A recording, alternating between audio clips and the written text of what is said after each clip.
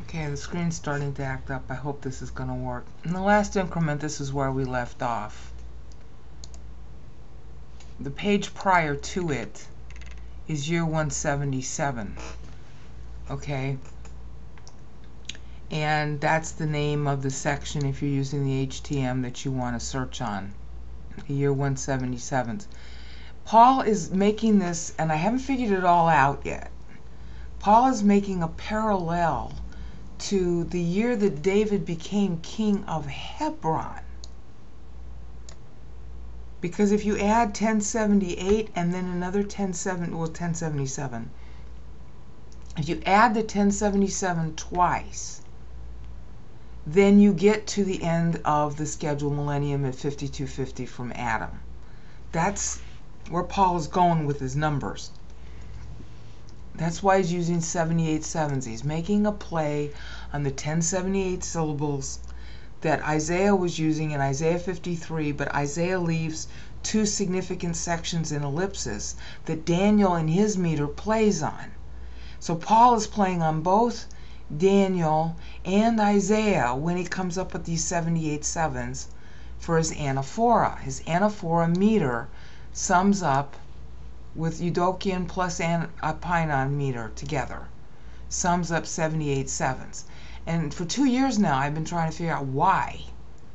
Okay, now I've got more of the puzzle, but not all of it. But just maybe you'll figure it out if you see this. So before the Bible time distance table, which was here, the page just before that is the 1077s, which Paul is paralleling. Okay, and that relationship is David's Hebron kingship, which was 3096 from Adam.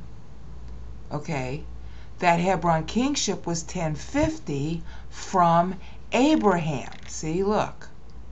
See, David's king of Hebron, 1050 from the year that Abraham reaches age 100.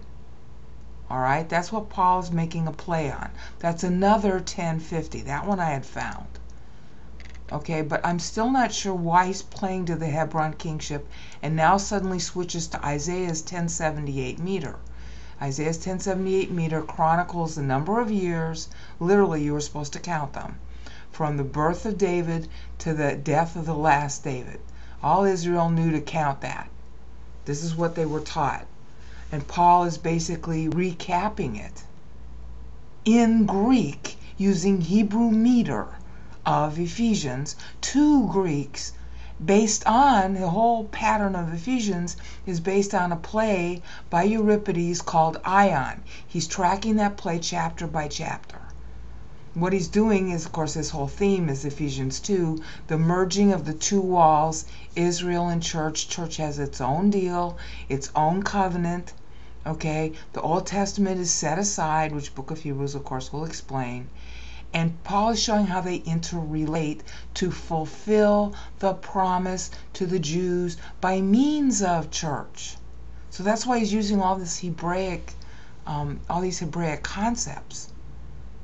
You know, because that's what he said in Romans. Ephesians is written after Romans. He told the Romans in Romans 11, listen, you can get cut out just like the Jews were. You got grafted in just like they got grafted into the land of Israel, replacing the Canaanites. Don't get smug about it. And of course that's true. You know, if you've been listening to my God Deeds video audios, part 7 talks about that Satan's angling for a mistrial based on the same arguments he used in Job. If church is too apostate, we die too soon. And yeah, it's the rapture and God will keep his word and all that, but then Satan wins. Satan's trying to get out of jail. You would too if you were him. I mean, you know. So church can actually, the rapture can occur at the wrong time. That's what Satan's trying to make happen. He tried to make Passover, the crucifixion, happen at the wrong time. And he almost won. But he didn't quite win, so now he's trying to do that with church. Okay, so what's the relationship of the Hebron kingship with its 1077s to the temple, to David, and to Christ, and to Abram? Well, to Abram, the Hebron kingship is 1050 years later. Abram matures, Okay, in 2046 from Adam, and in 3096 from Adam, 1050 years later, David is crowned at Hebron. Okay, so that would have been temple year 1017. All right? I mean, well, 1077 from his Hebron kingship would have been temple year 1017, because the temple was started 13 years after David died. Okay, now down here there's a little math error. Okay, this is 3 years later from 4143. That was when Christ was scheduled to die. That would have been temple year 990. I have to fix that in the document. It's obviously wrong. Okay, the date we want is also not listed here. Is between the two. The temple would have been 1,000 years old in 4156 from Adam. 3 years later, 4159, is when the temple would have been 1003. Okay, and that math is correct, so the rest of this is okay. But Paul is basically linking this year here, okay, because, okay, look, 4173 minus 1077 is 3096, the year David was crowned in Hebron. That's the actual year he was crowned. Paul's linking a 1077 to that, which is 1078 when you are using 7ing factors, because it's the beginning of the 1078th year. This is really sophisticated. I'm sorry. Okay, David crowned Hebron 3096 from Adam's fall, plus 1077 is 4173 when the Lord should have died. I mean, not should have died, when he should have been 70. Okay, you got that? That's when the Lord should have been age 70. 4173 from Adam. That would have been temple year 1017.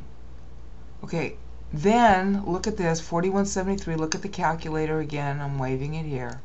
Okay, you add another 1077, and that takes you to 5250, which was supposed to be the end of the millennium and the beginning of eternity.